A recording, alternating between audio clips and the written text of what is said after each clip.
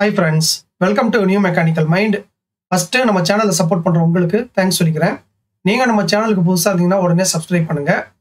இந்த வீடியோல நம்ம பார்க்க போறது standard room activities part 2. Part 1 பார்க்காதவங்க மேல வர லிங்க் கிளிக் பண்ணி பார்த்துட்டு வாங்க. அப்பதான் ரொம்ப நல்லா புரியும்.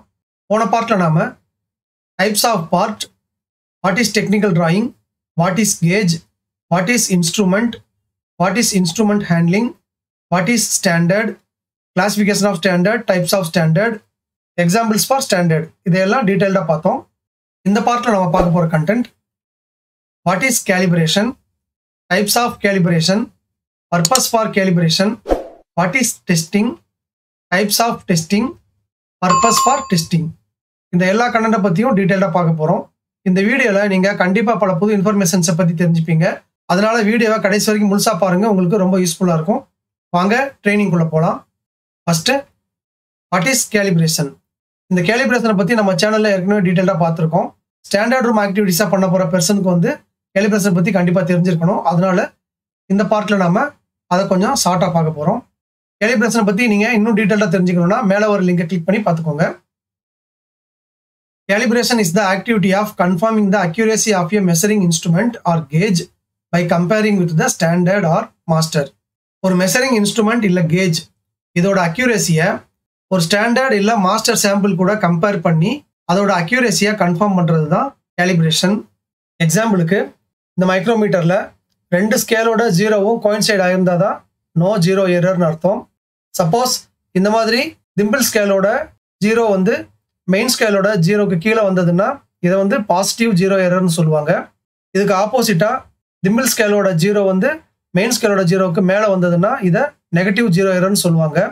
இந்த எரர் எப்போ நம்மளால கண்டுபிடிக்க முடியும்னா ஒரு ஸ்டாண்டர்ட் இல்லை மாஸ்டர் சாம்பிளை நாம செக் பண்ணும்போது தான் இதை கண்டுபிடிக்க முடியும். எக்ஸாம்பிளுக்கு ஒரு குறிப்பிட்ட சைஸ் உள்ள பின் கேஜ் இல்லை ஸ்லிப் கேஜை இன்ஸ்ட்ருமெண்ட்டை வச்சு செக் பண்ணும்போது அந்த இன்ஸ்ட்ருமெண்ட்ல எரர் இருக்கா இல்லையாங்கிறத கன்ஃபார்ம் பண்ண முடியும். இதுதான் calibration. It may also include adjustment of the instrument to bring it into alignment with the standard by correcting the error. Measuring இன்ஸ்ட்ருமெண்ட்ல positive zero error இல்லை நெகட்டிவ் ஜீரோ எரரை கண்டுபிடிச்சாங்கன்னா அந்த இன்ஸ்ட்ருமெண்ட்டை ரிப்பேர்ல ரீஒர்க் பண்ணி நோ ஜீரோ எரருக்கு கொண்டு வருவாங்க. இந்த ரிப்பேர்ல ரீஒர்க்கை most of the measuring இன்ஸ்ட்ருமெண்ட்ல பண்ண முடியும். There are 2 types of calibrations. கேலிப்ரேஷன்ல மொத்தம் 2 type இருக்கு. இது எல்லாமே கேலிப்ரேஷனுக்கான டெஃபினிஷன். நெக்ஸ்ட் நம்ம பார்க்க போறது டைப்ஸ் ஆஃப் கேலிப்ரேஷன். கேலிப்ரேஷன்ல மொத்தம் 2 டைப் இருக்குன்னு நாம ஏற்கனவே பார்த்துட்டோம். அது என்னென்ன டைப்னா first, internal calibration.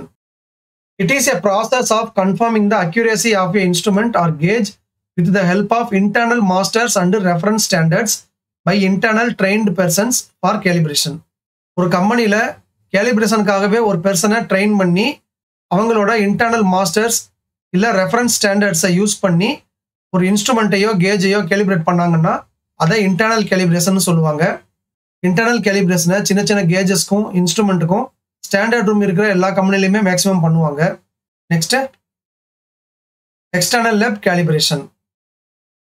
It is a process of conforming the accuracy of A instrument R gauge with the help of external lab professionals.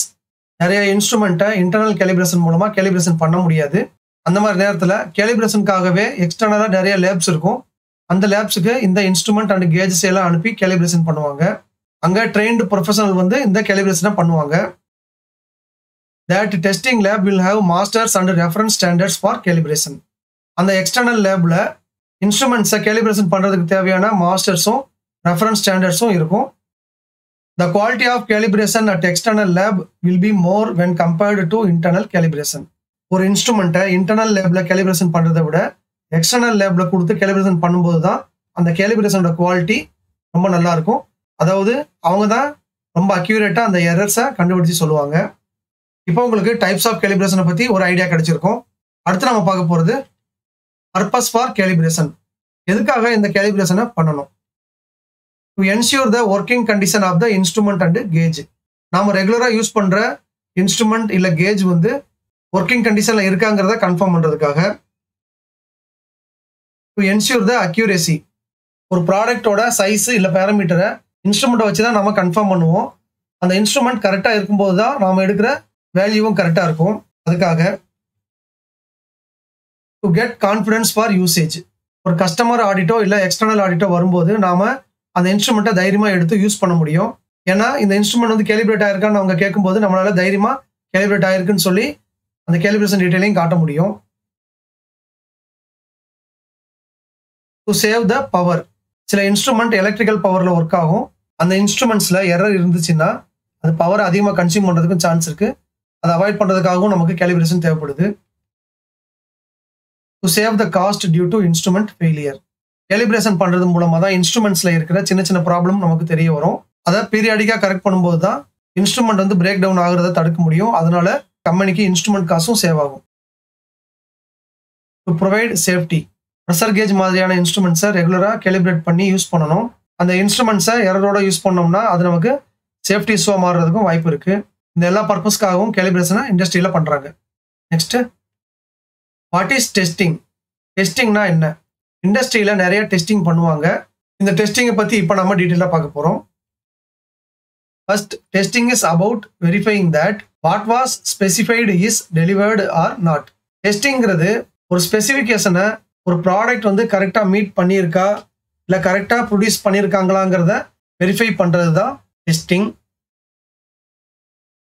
It is a method of analysing and verifying a product.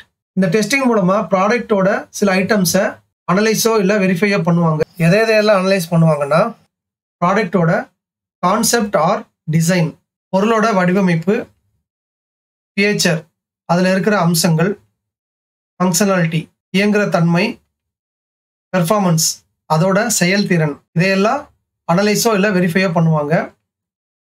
In simple words, testing is executing a system in order to identify any gaps, errors, missing requirements in contrary to the actual requirements planned for product. சுருக்கமாக சொல்லணும்னா, ஒரு ப்ராடக்டில் இருக்கிற குறைகளையோ பிரச்சனைகளையோ இல்லை ஏதாவது சில requirements நாம் specify பண்ண ரெக்குயர்மெண்ட்ஸை meet ஆகாமல் இருக்கிறதையோ கண்டுபிடிக்கிறதுக்காக பண்ணுற செயலையும் டெஸ்டிங்னு சொல்லலாம். இப்போ உங்களுக்கு டெஸ்டிங்னா என்னங்கிறத பற்றி டீட்டெயில்டாக புரிஞ்சிருக்கும். நெக்ஸ்ட் நம்ம பார்க்க போகிறது டைப்ஸ் ஆஃப் டெஸ்டிங். டெஸ்டிங்கில் எத்தனை டைப் இருக்குது? டெஸ்டிங்லையும் மொத்தம் 2 டைப் இருக்குது. First, destructive testing. Destructive testing, often abbreviated as DD, is a test method conducted to find the exact point of failure of. ஒரு பொருள் எக்ஸாக்டாக எந்த பாயிண்டில் வந்து ஃபெயிலியர் ஆகுதுங்கிறத கண்டுபிடிக்கிறதுக்காக பண்ணுறது தான் டெஸ்ட்ரக்டிவ் டெஸ்டிங். இந்த destructive டெஸ்டிங்கை materials, components R products, machines, இது எல்லாத்துக்கும் பண்ணுவாங்க. In this type, the tested item will be deformed or destroyed. ஒரு பொருளை டெஸ்ட்ரக்டிவ் டெஸ்டிங் பண்ணும்போது அந்த பொருளோட சைஸ் இல்லை ஷேப் வந்து மாறிடும், இல்லை அது உடஞ்சி கூட போயிடும். The most common types of destructive test methods are, கம்பெனியில் நார்மலாக பண்ணுற டெஸ்ட்ரக்டிவ் டெஸ்ட்லாம் என்னென்னு பார்க்க போகிறோம். First, aggressive environment test, hot R gold chamber. அடுத்து corrosion test, fracture and mechanical test, பெட்டிக் test and dynamic test, hardness test, hydrogen test, residual stress measurement, impact strength test, tensile elongation test, torsion test, etcetera. இந்த மாதிரி நிறைய destructive டெஸ்டிங்கை கம்பெனியில் ப்ராடக்ட்டுக்கு ஏற்ற மாதிரி பண்ணுவாங்க. இதை தவிர்த்து வேறு ஏதாவது டெஸ்ட்ரக்டிவ் டெஸ்டிங் உங்களுக்கு தெரியும்னா அதை கமெண்ட் பாக்ஸில் கமெண்ட் பண்ணுங்கள். டைப்ஸ் ஆஃப் டெஸ்டிங்கில் நெக்ஸ்ட் டைப் வந்து நான் டெஸ்ட்ரக்டிவ் டெஸ்டிங். நான் destructive testing is a valuable technique used by many industries to evaluate the properties of a material, component, structure, system. நான் டெஸ்ட்ரக்டிவ் டெஸ்டிங்கையும் எல்லா இண்டஸ்ட்ரியிலையும் அவங்களோட ப்ராடக்ட்டுக்கு ஏற்ற மாதிரி பண்ணுறாங்க. இது மூலமாக அவங்களோட ப்ராடக்டோட மெட்டீரியல், காம்பனண்ட், ஸ்ட்ரக்சர், சிஸ்டம் இது எல்லாமே கரெக்டாக இருக்காங்கிறத கன்ஃபார்ம் பண்ணுறாங்க. Non-destructive testing, NDT, also known as non-destructive examination or evaluation, NDE, and non-destructive inspection, NDI. Non-destructive testing NDT னு சொல்லுவாங்க. இதுக்கு non-destructive examination or evaluation, NDE, and non-destructive inspection, NDI. இந்த வேற 2 பேரும் இருக்கு. It will not cause damage and not affect the form and quality of the material to be tested. ஒரு பொருளை நான் டெஸ்ட்ரக்டிவ் டெஸ்டிங் மூலமாக டெஸ்ட் பண்ணும்போது அந்த பொருளை எந்த ஒரு டிஃபார்மேஷனோ அதோட குவாலிட்டி அஃபெக்ட் ஆகுறதோ எதுவும் நடக்காது. அந்த பொருளை டெஸ்டிங்க்கு அப்புறம் நம்மளால யூஸ் பண்ணவும் முடியும். ஃபார் எக்ஸாம்பிள் இந்த என்டிட்டி டெஸ்ட்டுக்கு சில எக்ஸாம்பிளை பார்ப்போம். விசுவல் டெஸ்ட் விடி, ultrasonic test யூடி, radiography test RT, எட்டி கரண்ட் டெஸ்ட் இடி, magnetic particle test எம்பிடி R empty, acoustic emission AE, டைபெனட்ரன்ட் test பிடி, லீக் டெஸ்ட் எல்டி எக்ஸெட்ரா. இந்த மாதிரியான நிறைய என்டிட்டி டெஸ்ட் இருக்கு. இப்போ உங்களுக்கு டைப்ஸ் ஆஃப் டெஸ்டிங்கை பற்றி தெரிஞ்சிருக்கும். அடுத்து நம்ம பார்க்க போகிறது பர்பஸ் ஃபார் டெஸ்டிங். எதுக்காக டெஸ்டிங்கை பண்ணணும்? இந்த டெஸ்டிங்கை பண்ணுறதுக்கு நிறைய பர்பஸஸ் இருக்கு. First, to determine the requirements of a specification, regulation or contract are met or need improvement. ஒரு ப்ராடக்டோட டிசைன் நாம ஸ்பெசிஃபை பண்ண டிசைனுக்கோ ரெகுலேஷனுக்கோ இல்லை கஸ்டமருக்கு கொடுத்த கமிட்மெண்ட்டையோ மீட் பண்ணுதா, இல்லை அதில் இன்னும் நிறைய இம்ப்ரூவ்மெண்ட்ஸ் தேவைப்படுதாங்கிறத கன்ஃபார்ம் பண்ண முடியும். To decide that the new product development programme is on track. ப்ராடக்டை ரெகுலராக டெஸ்ட் பண்ணி கன்ஃபார்ம் பண்ணும்போது தான் அது ஒவ்வொரு ஸ்டேஜ்லையும் பாஸ் ஆகி போயிட்டு இருக்கா, நம்மளோட நியூ ப்ராடக்ட் டெவலப்மெண்ட்லாம் கரெக்டாக போகுதாங்கிறதையும் கன்ஃபார்ம் பண்ண முடியும். To provide standard data for other scientific, engineering and quality assurance functions. Testing மூலமாக தான் சில ஸ்டாண்டர்ட் டேட்டாவை நம்மளால் அரைவ் பண்ண முடியும். அந்த டேட்டாவை வச்சு தான் சயின்டிஃபிக்காக ரிசர்ச் பண்ணுறவங்க, இன்ஜினியரிங் டீமில் இருக்கிறவங்க, இல்லை குவாலிட்டி அசூரன்ஸ் டீமில் இருக்கிறவங்க நிறைய ஆக்டிவிட்டியை பிளான் பண்ணுவாங்க. To validate suitability of product for end use. Durability, endurance இந்த மாதிரியான டெஸ்ட்டை பண்ணும்போது தான் ஒரு ப்ராடக்ட் வந்து லைஃப் டைம் முழுக்க நல்லா வேலை செய்யுமா, இல்லை சில சைக்கிள்லேயே ஃபெயிலியர் ஆகுமாங்கிறத கன்ஃபார்ம் பண்ண முடியும். To identify lateral defects and reduce field claims. சில ப்ராடக்ட் வந்து ஸ்டார்டிங்கில் நல்லா ஒர்க் பண்ணும், கொஞ்சம் நாளைக்கு அப்புறம் அதோட பெர்ஃபார்மன்ஸ் வந்து குறைஞ்சிரும். இது மூலமாக நிறைய ஃபீல்டு கிளைம்ஸ் வர்றதுக்கு வாய்ப்பு இருக்குது. அதை தடுக்கிறதுக்காகவும் நமக்கு டெஸ்டிங் தேவைப்படுது. To give a basis for technical communication.